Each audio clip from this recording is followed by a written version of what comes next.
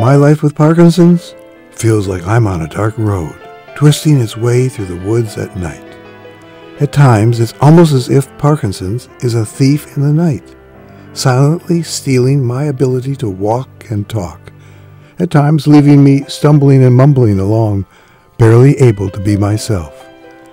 These are the days when I feel my life is one giant road closed.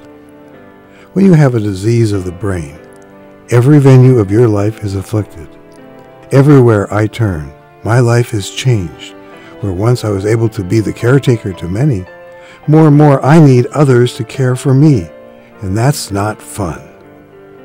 The first time Parkinson's became an unavoidable reality, I was skiing with my sons and grandchildren. Getting off the chairlift, I simply couldn't get my legs to respond to the commands of my brain. I'd skied since I was a teenager. There weren't many runs I hadn't tried or trails I hadn't taken.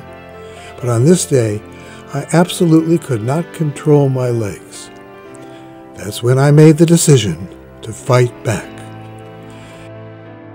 It's not easy, but it is possible for you and I with Parkinson's to be like the woodcarver who takes an old abandoned tree stump and creates of it a work of art.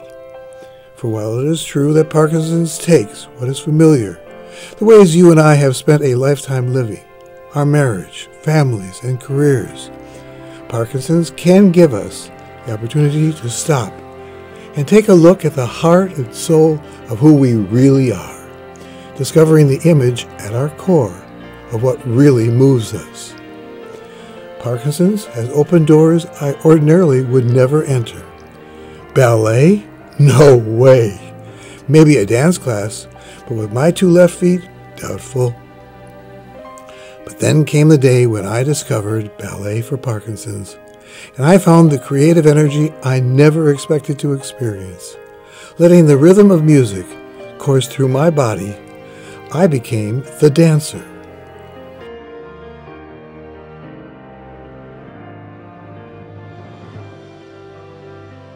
The gift I never thought would be mine to be a painter of pictures, the excitement of turning a blank canvas into what I created. It matters little where my body carries me, for now I can explore with pictures and movies the story I wish to create, or the opportunity for me to be the writer of the family story. Parkinson's has helped me to face my fears, to find the courage not to give up, determined not to be defeated.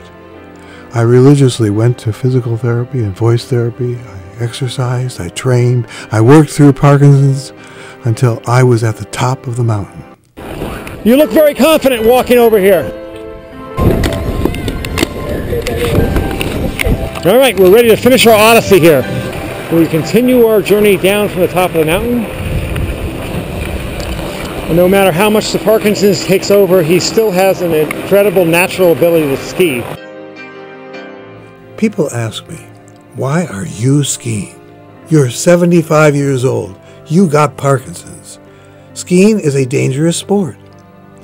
Let me tell you why I snow ski, or for that matter, why I dance ballet, paint, write, produce movies, or even speak publicly as I did in my career as a rabbi.